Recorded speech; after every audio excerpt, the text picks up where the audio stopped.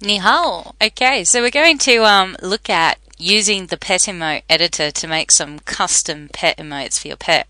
And you'll have to excuse the constant sniffing you're going to hear throughout this video because I totally have a really awful cold. Alright, so what you need to do is you go to your World of Warcraft folder, and in there should be your interface folder. Open that up, open up add-ons, and then dig around until you find your pet emote folder. And there she is. Okay, in the pet emote folder is this brilliant Petemote Editor, and it's what I have used to make the custom emotes that my little wolf does in World of Warcraft. So open that up, and you'll see here is a setup already that I prepared before the show, like a cake, for Roo the wolf, for the Roo.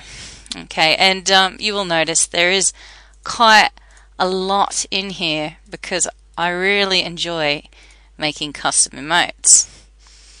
Okay, and you do get the option to have levels of emotes, so you have the first line and then randomly it will select these other lines, which can make it really interesting and novel, and you can have a number of levels, although I usually tend to stick to 2. You'll see here it's not very usual for me to go to a 3-level emote, although that one's quite interesting. Okay, and on your emotes, there can be things like if you have a look at growls at %T or growls at target here, you can put conditions such as the target is unfriendly. So if I had an unfriendly things like selected, then my wolf would growl at it. Isn't that nifty? That's nifty. Okay, and you can also have this target is friendly. So I have quite a lot down here because for a while there, here we go, fidgets. For a while there I was standing around in Dalaran doing nothing but guild chat, so I liked my wolf to fidget as I sat around blahing in the game, especially on a role-playing server. I thought that was funny. Yeah, it probably annoyed the heck out of some people, but hey, I thought it was funny. That's the main thing. You also have the option to have combat emotes. Now you won't have noticed them if you're walking around in the game for your pet with just the standard pet emotes because there are no custom standard combat emotes. You have to make them all yourself. So here's my combat emotes. I had a lot of fun with these. For example, tanks with his face, big bear butt, anybody? Or teeth of mass destruction. Yeah, okay. I get a bit silly on the combat emotes. I did roll on a PvP server for a while. Jokes are a must. Okay, so combat emotes will happen when you're in battle, and you can still add a condition such as where's one where I did it? Plans to live forever, target is unfriendly. Sometimes you fight neutral mobs and they don't become unfriendly. Sometimes you don't have a target but you're in combat if you're in a group. So the conditions can still make things interesting. This whole searches for a throat thing was because I was killing a lot of slimes and a lot of those flower monsters, and really, where is the throat on those things? Anyway. Feeding emotes. I'm actually not really sure what sets these off because I haven't managed to get them to happen successfully in the game. I'm still experimenting. I should go read the notes over on ammunitions more carefully. To be honest, my pet is actually stuffed so full of food that fed emotes wouldn't go off very regularly anyway because I shove something down his head every hour, so he never gets hungry. And the period your pet actually eats is quite short. I suppose if I upped the chance to 200, there would be more likelihood that these would go off because that is more chance the randomness is increased.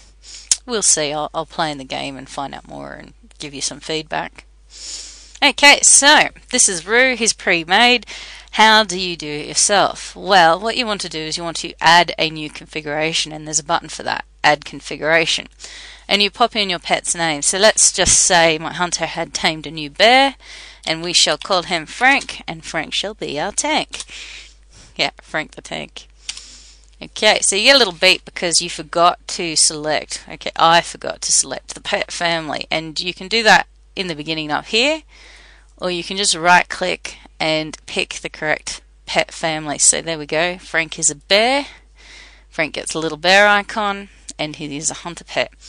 There's nothing in his tabs here at the moment. So what we need to do for Frank is import all those emotes that you will have been aware of already happening in the game if you use the Petemote add-on. So all those standard ones that come with the package.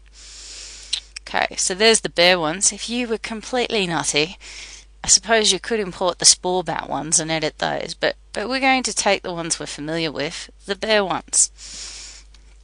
Okay, and you can see here are those random emotes, and if you had a bear, you would have already seen these happening with Petemote on in the game.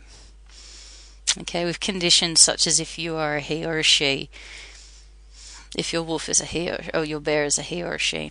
There are no combat emotes and no feeding emotes because the standard ones, as I said before, don't come with that.